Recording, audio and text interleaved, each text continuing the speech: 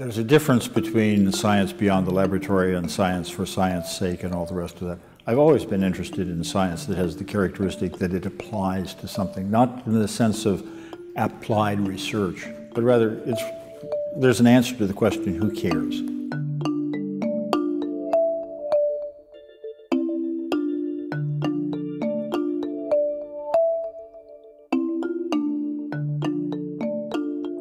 From the very beginning, we've been interested in problems that had what we thought were the characteristic that they applied either to a big problem in society or a big problem in the mind or a big problem that people cared about in some other way. So it's always been the case. It's pretty easy to do science that generates a paper. It's much more difficult and more expensive and more complicated to get it into a field trial. It's even more difficult and expensive to get it through regulatory clearance. It's even more difficult and expensive by a lot to get it into fully manufactured form with a manufacturing line. And so as you go down that road, you have to think both in terms of money and in terms of time and people. There's only so far that a university research group can take things.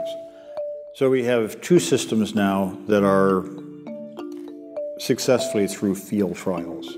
That is, the way we've gone about this is to say that as a university research group, we're good at invention, we're probably not very good at engineering, so we need to have somebody that we can work with that does engineering. And in the diagnostics area, we work with a not-for-profit that we founded some years ago called Diagnostics for All. And their job is agnostically to take whatever technology seems appropriate to solve a particular problem. So they have taken one of the things that we have worked on jointly, which is a test for liver function, which is useful for looking at toxicity to the liver, primarily in retrovirals for HIV and also in TB. And that's been carried through field trials, 1,000 people roughly in Vietnam. And we hope next year to have CE mark clearance, which is the European regulatory clearance. We have another system which looks at sickle cell diagnosis and have carried that out with technical success. It's worked well in small villages in northeast Zambia. And so each of those has gone to the point where the next step is to figure out how to do real clearance and large-scale manufacturing, and those have to go a little bit together. So the technology is working well.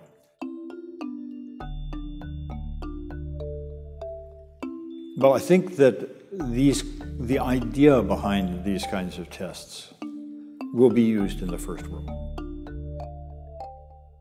Because right now the U.S. spends about going on toward 20% of its gross domestic product on medicine. And we can't afford to do that, particularly since the medical system here doesn't work all that well for that amount of money. So how do you do that? And there are a wide variety of ideas and technologies that have to be brought to bear on the problem. But one of them has to do with the basic issue of information.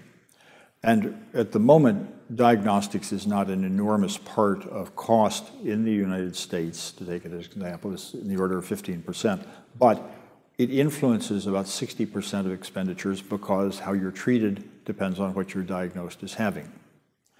However, the medical system has a business model that says that it's capitalist with a procedure-based payment system, so every test is charged for. And medicine is almost the only part of high technology that still works that way. Everywhere else, what you find is the information is considered free, and then it's the archiving, the looking for patterns, the storing, selling to advertisers. All that is where the money comes. But you go and you have, I go and have a PSA done, you go and have a mammogram done, whatever it might be. Somebody gets $50, $500, whatever it might be. And that is not an acceptable ultimate thing.